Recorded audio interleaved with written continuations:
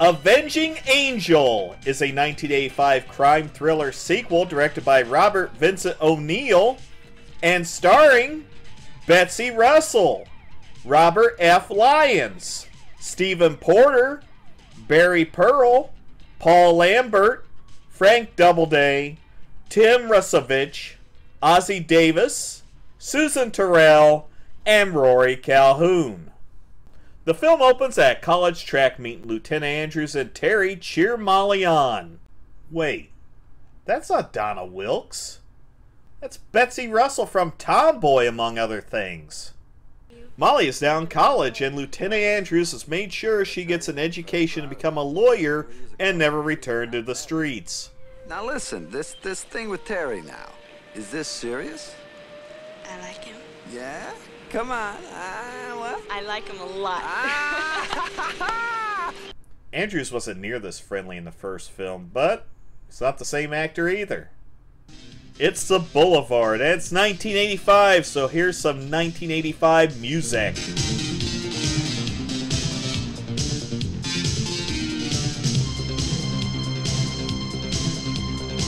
Andrews is on patrol, and if there are guys in this limo, then they're probably bad. Gratuitous nudity!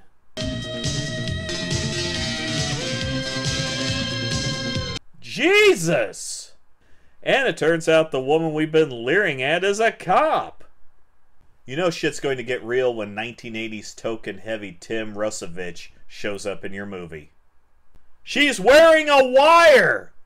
I don't know why you would hide a mic there, because you know that's the first place their eyes are going to go. Back on patrol, Andrews gets a call that the female officer's cover has been blown and rushes to her place to make sure she's cool. They swarm the apartment like they're Jehovah's Witnesses and... Holy shit! They wipe everyone in the apartment building out, including the cop, and start searching the place for something, I guess. Andrews arrives just as they leave and saves this asshole getting shot in the process. Then here's another shot for good measure. Ah, he's fucking dead. Revenge plot now activated. At school, Molly is in the middle of a mock trial, and we get a sense of mid-80s sensitivity. That's right, here's a note saying your father figure was murdered. Deal with it and finish class. There's a meeting of the bad guys where they agree that the asshole that Andrews saved needs to die, as Angel goes to the cemetery and visits Andrews' grave, vowing to take her vengeance. Molly heads back to the Boulevard, and it looks like everything is closing up, probably due to Walmart or Amazon. It's Yo-Yo! I can't believe it, it is you. You look terrific. You're so different. You've changed. She sure did. They go see Susan Tyrell, and she has a fucking baby? Where'd you find him, Solly? Oh, this little hooker I knew. She owed me 7 months back rent, so she splits and leaves me this kid. Damn. Found her body behind the alley a week ago. Wow. They need some assistance in finding Johnny Glitter and need the expertise of Kit Carson, but he's been locked up in a sanitarium. Come on, we all saw that shit coming. Well, they sure pulled this shit together fast.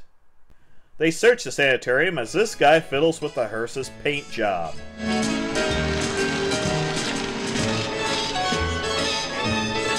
Busted. Molly finds Kit in the library, and hey, it's Seinfeld's mom! They wheel out and the chase is on. They use that same bit twice. They hop in a hearse and bye. The next day, Molly switches to Angel and they go to the book depository? No, it's Kit's new warehouse that he was ripped from. I sure don't want to go back there again. You won't have to, Kit. I'm filing a restraining order to keep them from taking you back. How much is that going to cost him? Old senile man with a gun Part 2. They hit the streets and everybody's looking for Johnny Glitter. Look, honey, I'm not the Hollywood Chamber of Commerce. And I don't give nothing away for free. What? What? Chinatown! Nice guys.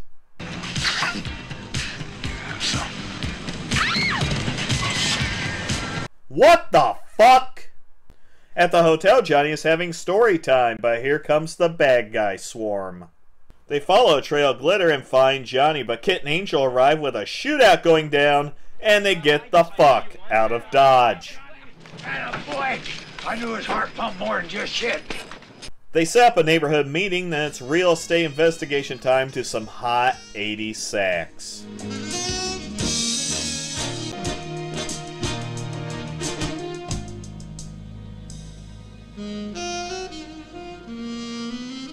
No human being would stack books like this. Here's a father and son bad guy meeting. 2 of our fucking men wasted and you don't know who did it? Well, they came out of nowhere. They disappeared without a trace. The smiles look familiar? At the neighborhood meeting, a deal is made that will find Andrew's killer and whoever is trying to take over the neighborhood. We think we've identified one of Andrew's killers.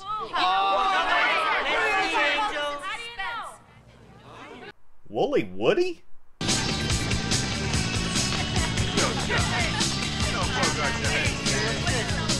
Is that a good idea?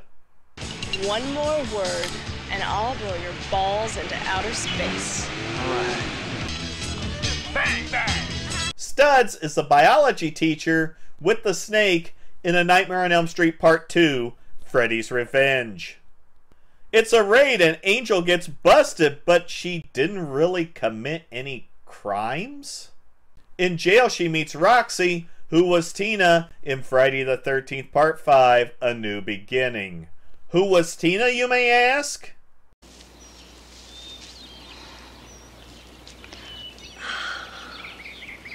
Now you remember. Angel has a moment with an underage hooker, then lawyers the shit out of the sergeant. Sergeant Baylor, your department is in violation of due process. Article 1, Section 7 of the California Constitution, not to mention the Civil Rights Act. Ossie Davis! They have a come-to-Jesus moment, and Angel requests that they do something to help the 13-year-old hooker in the lockup stay off the streets. Please don't release her to a senile old cowboy and a drag queen. Well, looks like the cops didn't give a shit. Ray the bad guy got spotted at the Hollywood Tower Hotel and the gang goes to investigate. Johnny, you stay here. Kit and I'll check it out. All right. If you see Andrew's killer, if you even think you see Andrew's killer, you honk that horn, okay? Okay, yeah. In L.A.? I can't. Jeez, Ray, take it easy. She's only a kid. Only a kid? Only a kid? I think this is the place. They save the girl and flee, splitting up with Angel dumping this poor housekeeper's water all over the floor.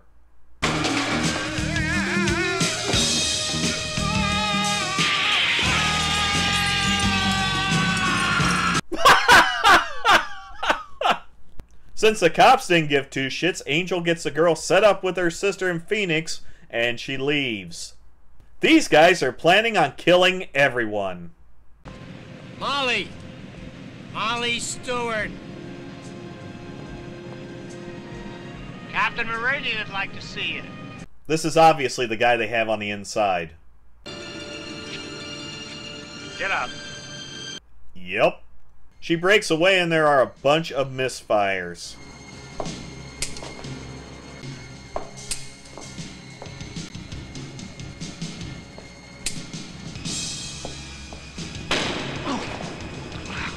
That's what happens when you get cocky, asshole.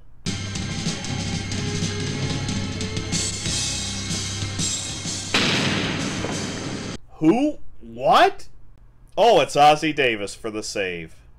They make a deal to work together in taking down the criminal element as Miles discovers the third guy on the inside is dead. This time I'll take care of it. Personally.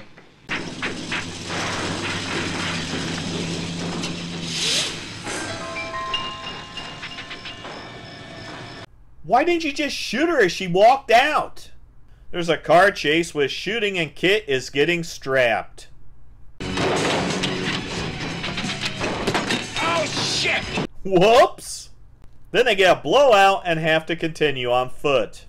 Why is everything in this movie a piece of shit?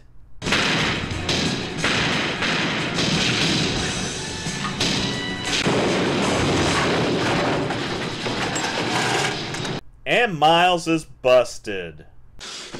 They've got Miles. Arthur shows up at the apartment building and there's one hell of a fight.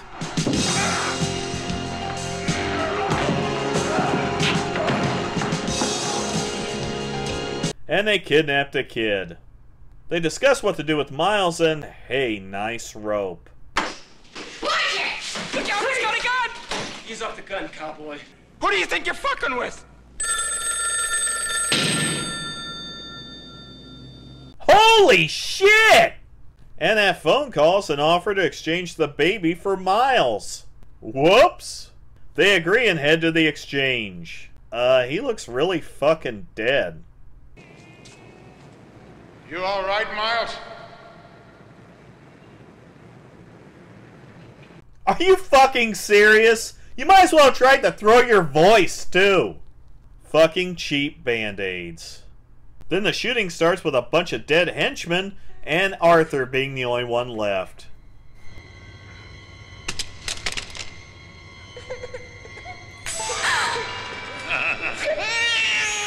That's not cool, dude. You'll never make it.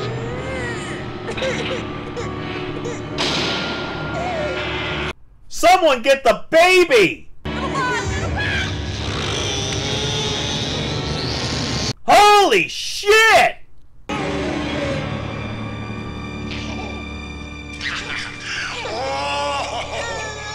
Thank Christ! And they fucking leave.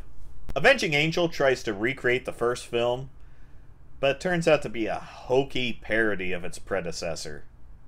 Most of the returning cast just seems to be going through the motions to get a paycheck. Along with that, Betsy Russell is a pretty good replacement for Donna Wilkes.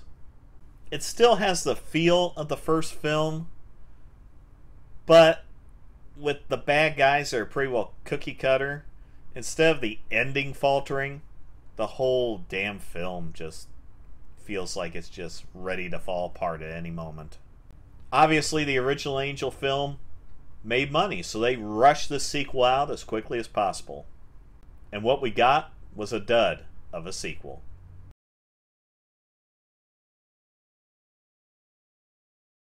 You touch that phone and I'll break your dick.